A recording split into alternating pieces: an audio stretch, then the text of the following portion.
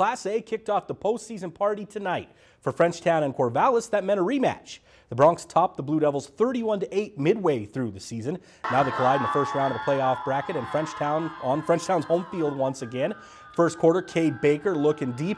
Good idea to toss it in Jace Klusowicz's direction. Incredible catch there inside the 5-yard line. Klusowicz would line up in the backfield and run it in a couple plays later. Then in the second quarter, Baker again finds Klusowicz, the sensational sophomore, gets the foot down. 14-0 Frenchtown. The Bronx would go up 17-0. They looked in complete control, but here come the Blue Devils. Hunter Pinheiro right up the middle on the fullback dive out of the option, makes it 17-8 after a 2-point conversion.